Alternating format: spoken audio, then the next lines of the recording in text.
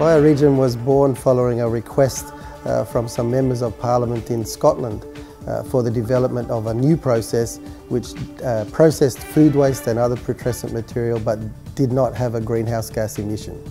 So after some years of using the smaller bioregion units, it was obvious that some situations needed a larger volume processed in a shorter period of time so that there's not storage of putrescent material on the site. And so we decided to upscale the processing capacity of the unit in Penang. Well, it's obvious now that the process is easy to implement anywhere. We've implemented all over the world after the original testing here in Penang. And the costs of the mechanism and the engagement of the public, which are features of the process, mean that it can basically be implemented anywhere.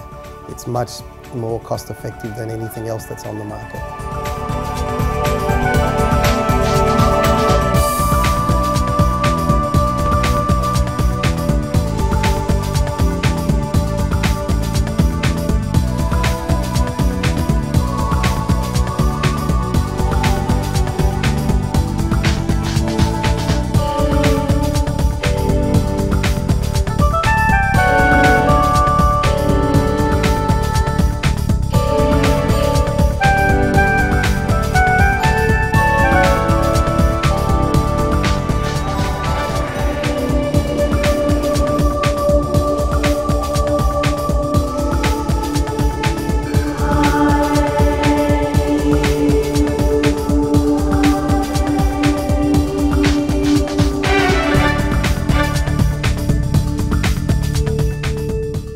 Menurut kerong, kacang kirong, 没炒米龙，没尿出，没好吃弄。起码呢，在厨房里面的异味就少了，还有呢，那个苍蝇啦、蟑螂啦、老鼠啦，也就是非常少了，减掉非常少了哦。